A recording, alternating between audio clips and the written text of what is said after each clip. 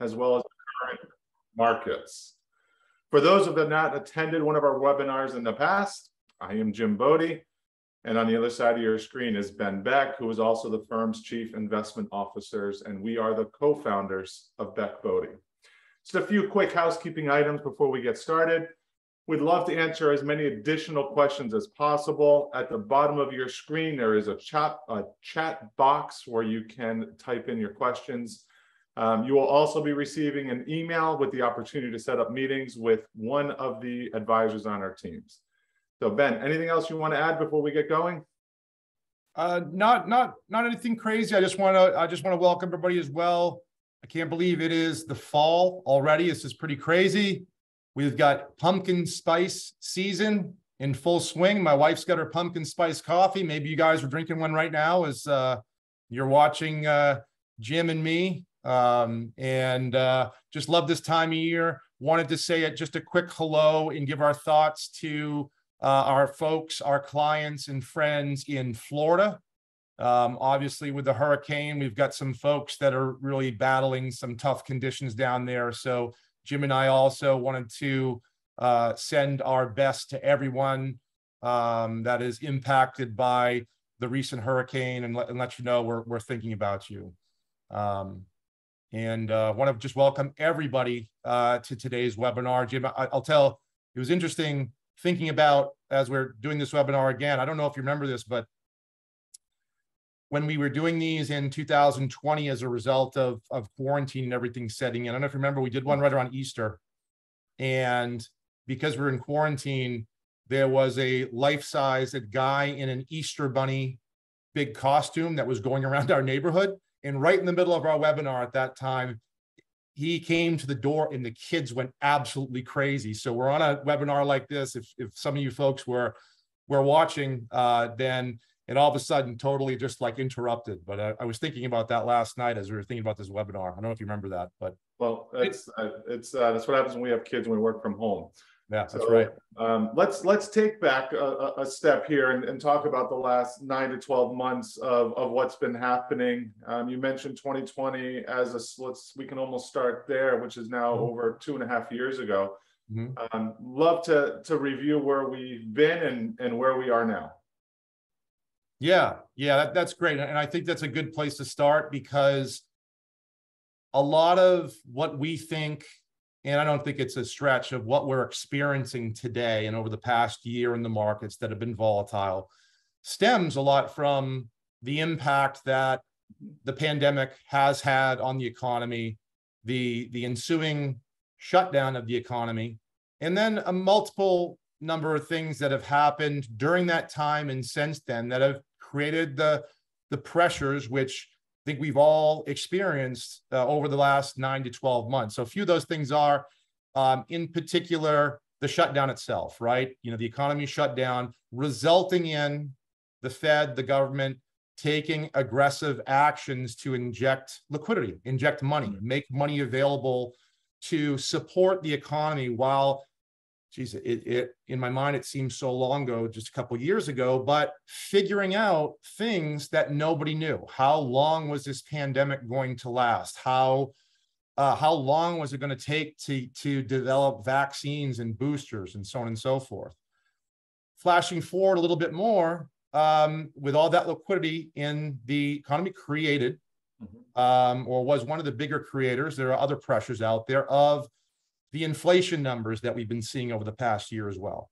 And so inflation has been certainly a tax on the economy and is on consumers like you and me. And that's created some pressure too. The Federal Reserve in turn has responded with trying to now control that inflation and pull some of that money back out of the economy. And they do so by raising interest rates.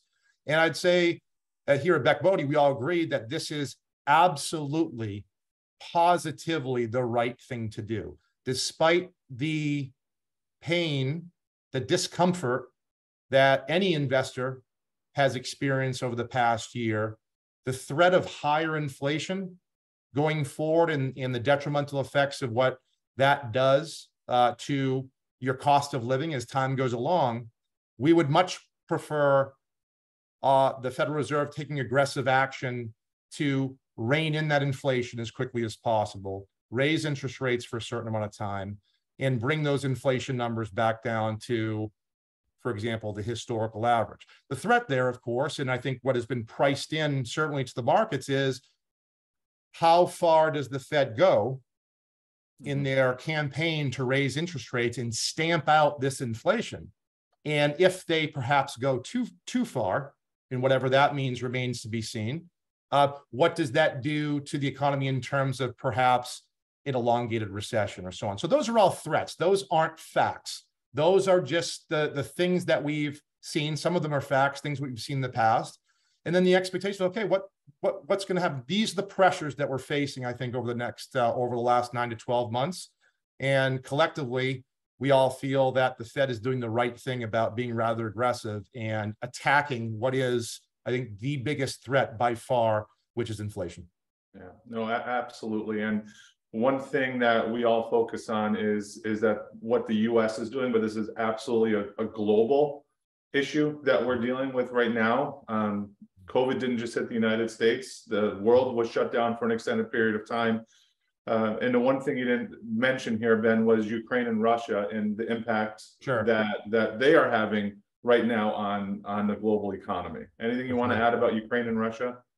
Yeah, and certainly just to maybe reiterate what you said is certainly that has been, amongst others, as I mentioned, that has been a significant pressure over the past year as well. The uncertainty around that conflict and the disruptions that any conflict can create when you have economies of that size and you have threats like that, geopolitical or otherwise. So certainly very valid and certainly something that I think has had an effect on the economy and the markets this year for sure.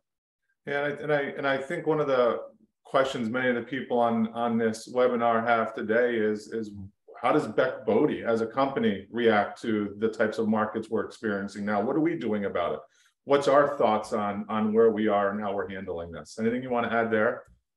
Yeah, no, it's a question that we've certainly been sent over the last week or so, like how are we reacting, right? And the bottom line is we actually don't react at all. And let me tell you a little bit more about what I mean by that. So here in New England, which a good portion of our clients live and work and such, we have our beloved New England Patriots football team, right? And of course, the New England Patriots aren't off to the greatest of starts so far this year. But that question, as I've gotten a few of them this week, reminds me of the Super Bowl 2017, if I'm not mistaken, when they played the Atlanta Falcons. And by the third quarter, I think they were actually down 28-3 at one point. Of course, we all know what happened. Patriots came back and won in overtime. Unbelievable. Why it makes me think of that Super Bowl is because when we get questions like, what are you doing to react to what's going on?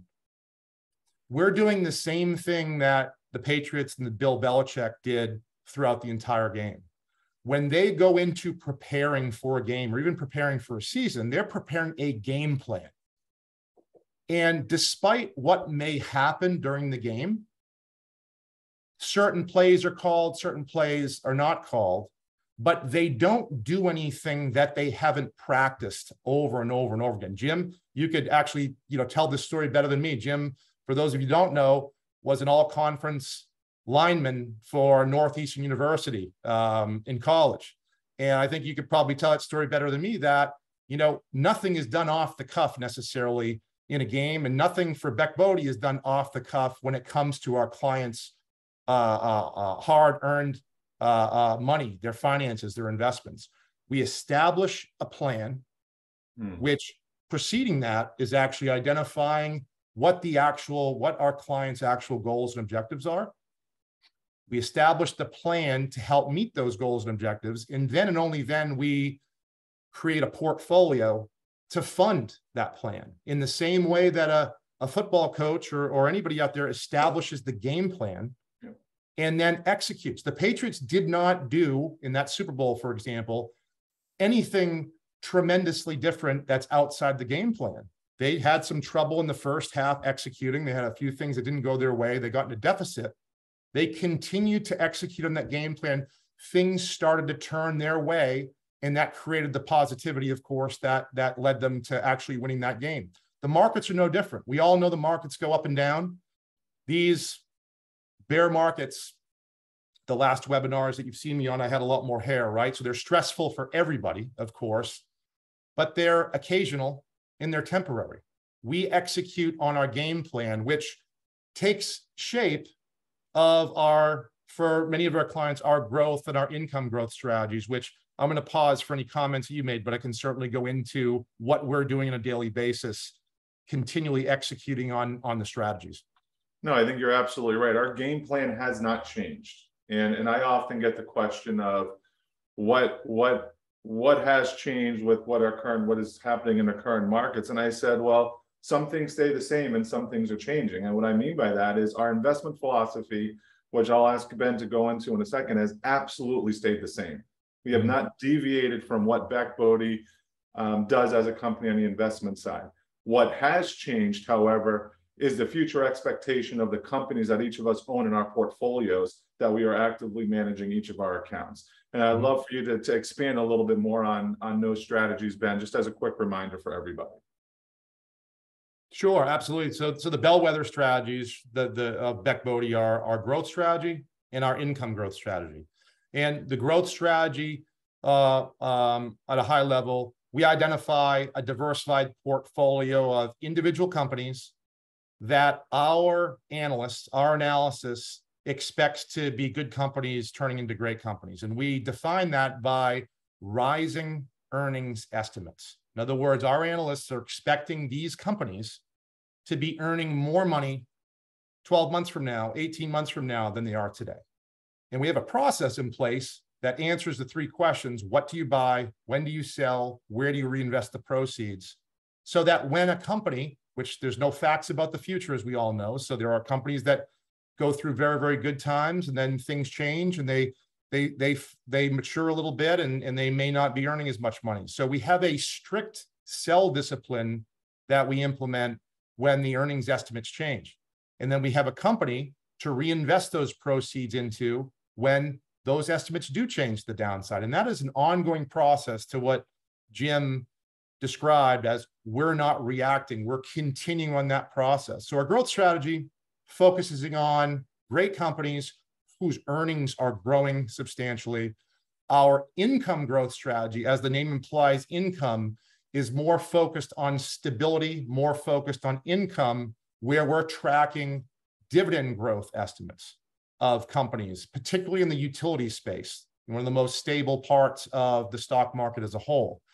And we're looking for companies, of course, that analysts widely expect to raise their dividend by a significant amount. Why is that? Well, that goes back to what we talked about before, of that our biggest threat as an investor myself, as investors, many of you on this call, I know it's a general audience, but if you're an investor at all, you know that, as we said, one of the greatest threats to your portfolio and such is the cost of living in your own life. And so we want to make sure that the portfolio reflects what I think is a fact, at least historically, is that your cost of living is always going to rise. Your portfolio has to reflect the fact that your cost of living is always going to rise to make sure that you don't outlive your money, of course. And so those are our two bellwether strategies. We continually execute. Analysts change their minds, and we execute the buys and sells on an occasional basis to reflect the changes of opinion in some of the smartest minds out there in the street. Yeah, I want you to expand a little bit on that and talking about the biggest threats for long-term investors and kind of your thoughts around there, just to kind of hit that point home a little bit. Yeah. So we talked about inflation, and we talked about, historically speaking, that these bear markets come about, and I'll expand on that. In that roughly four out of every five calendar years, the markets are positive historically. And to dig a little bit further there, we face a really tough market on average, historically, of course, 1 in every 5 years. And that tough market, as we define as a bear market, what we're going through today is a decline from a high to a low of 20% or more. We've seen a fair amount of them. Again, 1 in every 5 years on historical average. Yet, and I used the word occasional before, yet there's 2 factors here. One is that the overall return of what is a representation of the overall economy, which is the S&P 500, chugs along despite all of those frequent downturns that we see at about a 10% rate of return over long periods of time. Here's the kicker. The average bear market, historically, lasts about 13 or 14 months. So these are 2 things. These are occasional and they're temporary. And so, when I hear the question about what are the biggest threats, inflation is certainly the biggest, in my opinion. Equally important, though, however, is doing something reactionary to the plan that you put in place. If you have a plan, you've identified your goals and objectives, you've put a plan in place to reflect that, you're confident with the strategy that's being put forth, that's, for example, identifying companies overall, generally, however you do it, that are diversified and are able to, at least historically speaking, you're comfortable knowing that they've outpaced inflation significantly over time, despite the occasional and temporary drops that we see, then you're on a really good path. Being reactionary during times like this, in our opinion, puts your long-term health financially in peril, because we know that the markets can turn on a dime, as they have just in the last few days, right? I mean, we've been through a really tough year. We've had some positive months there mixed in. In the last few days, again, not to glean anything from that, the market and its movements are totally unpredictable in the short term. But you don't want to be missing out when the market turns around.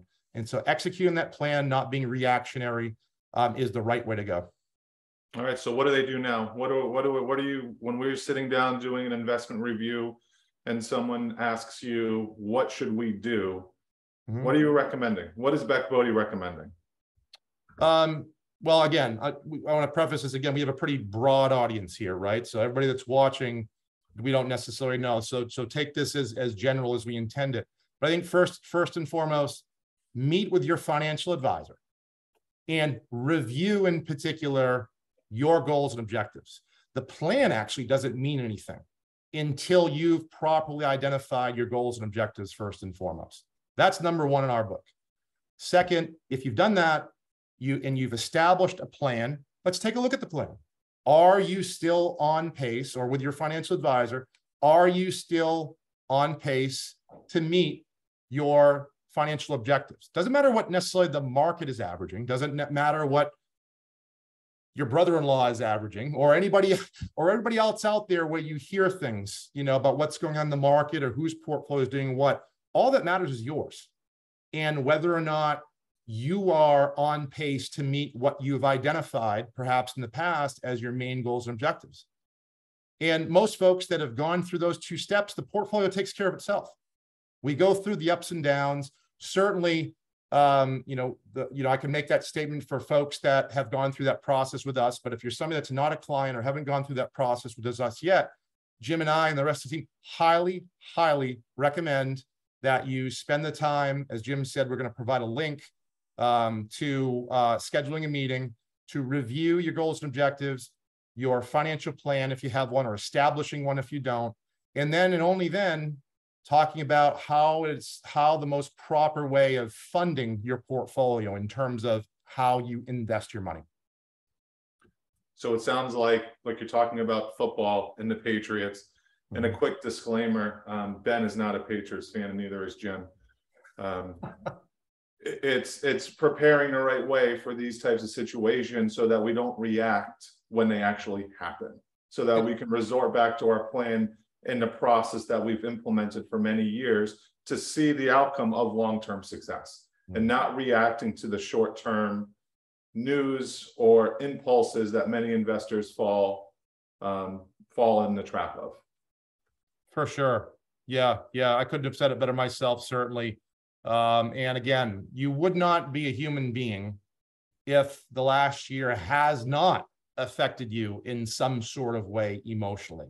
But you just, with all the things, Jim, you rightly brought up Ukraine and Russia, and what's happened just as recently in Florida, and all the things that we could come up with on this call, which we won't, but all the things that are stressors to not just the economy, but just our everyday lives.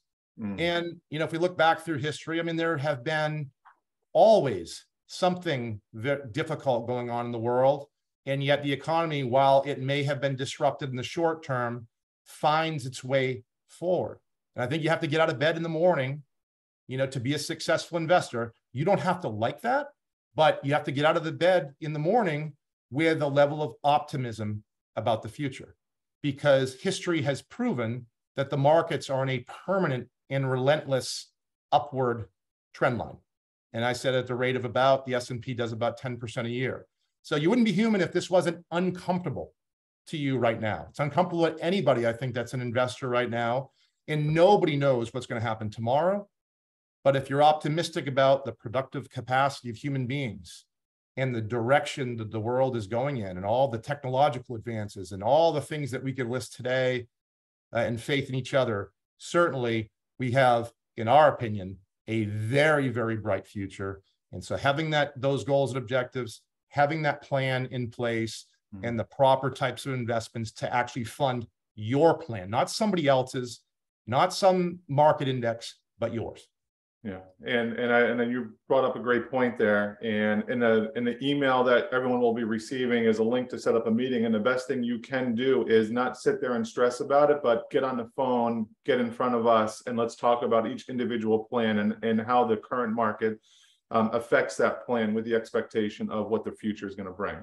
So following this webinar that we're wrapping up now, you will receive an email with a link to set up a call with one of our advisors on our team to answer any one-on-one questions that you might have. Ben, these are great to do. More to come of these on a regular basis. So for now, we appreciate everyone joining, and we will be hopefully hearing from many of you soon. Have a great afternoon.